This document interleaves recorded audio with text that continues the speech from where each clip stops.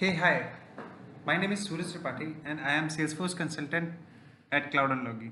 And with me, I also have Sarthak with me who is going to demo you about a app which is Auditorium scoring app.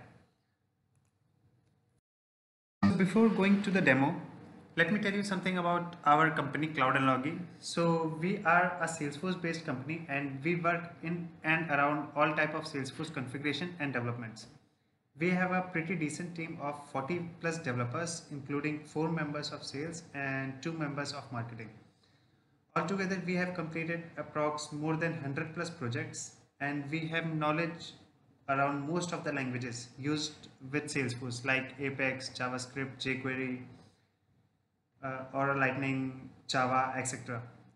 We have 6 plus products on App Exchange and these are some of the reviews from our happy clients on App Exchange. So you can go to App Exchange and search for Cloudanalogy and you can see the reviews there. So these are our insights. And now, before wasting too much time, I will hand over the mic to Sarthak and he will going to give you the demo of the app. Thank you, Suraj. So let me first explain you the main objective of this app. Well, the client often struggle to maintain data quality within their CRM system. So limited resources are often overstressed and cannot prioritize data management on the most important contacts and companies. So this app create a new entity within Salesforce that is linked to both accounts and contacts. At the heart of the application is a scoring model based on data audit criteria around the importance and completeness of the data. The scoring model works on the basis of each criteria for account and contact scoring a single point. A threshold is then defined above which a record will become important, which will trigger a data validation exercise. So if I talk about a few of the requirement of the client was, we will have following objects like rule condition, rule expression, and the data audit. So how it will work, let me show you the demo. To access this app, we have to first go to the rule condition object and we have to create the record for it.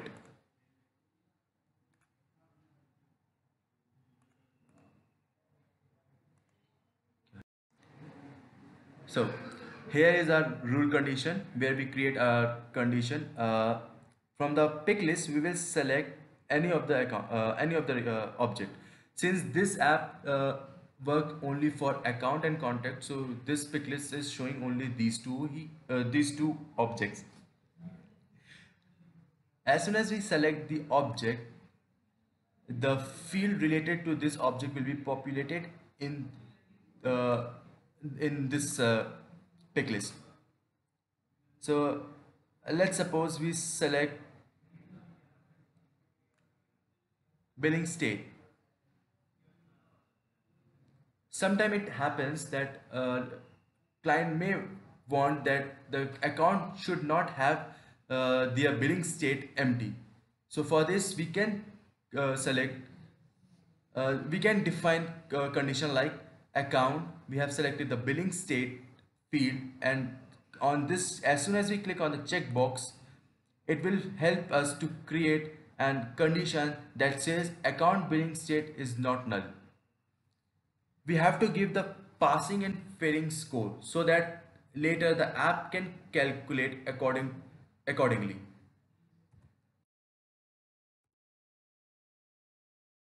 This is basically for this section is basically for the object on which we want to create an condition record. The next section shows us will display the parent of the object which we have selected in the upper section. So it has two parents. One is user and second one is Dan B company. Let's suppose we have selected user.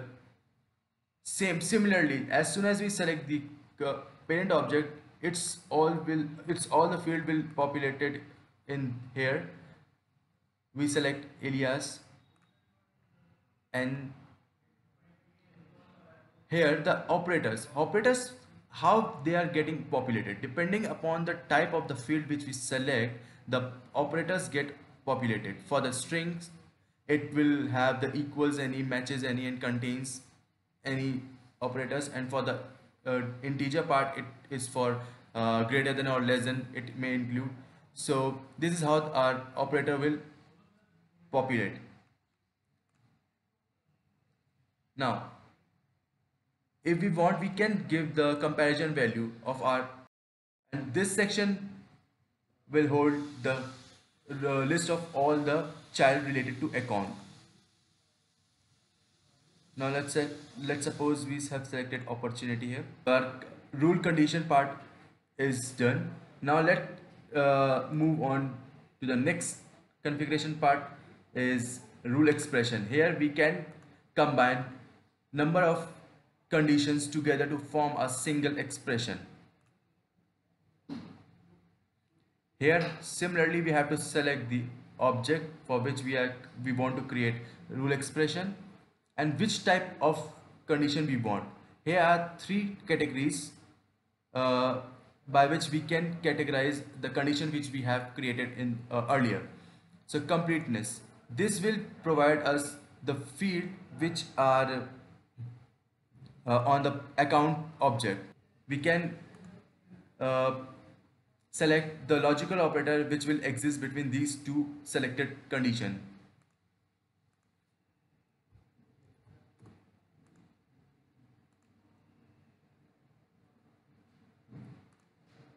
Similarly, we can do same process to create rule expressions for the other two.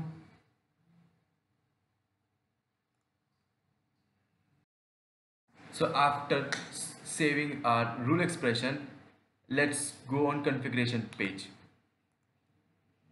Here we will select the condition expressions which we will want that needs to be evaluated as per the batch run, which we can schedule or run manually, or we want that as soon as our record is entered in account or contact, the evaluation part start.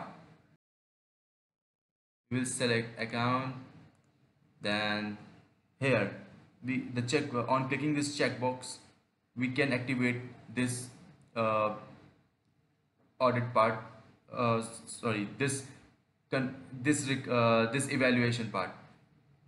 I have selected that as soon as our account will insert, a trigger will fire and it will help us to get this score after all the expression which we select. So the data audit is this object is ready, and this will only be executed to get the total score. Let me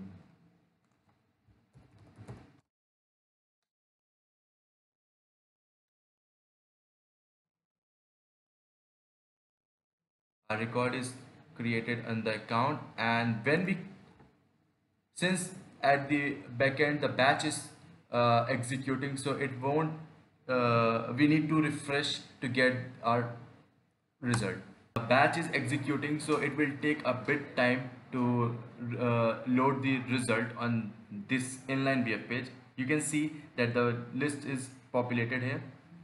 So it will give us the total score that this particular account record is getting, because the condition which we have created that the billing city should not be null, but this record has the billing city null, and the user must have the alias of test, and this here the alias of this of the user is CLOG.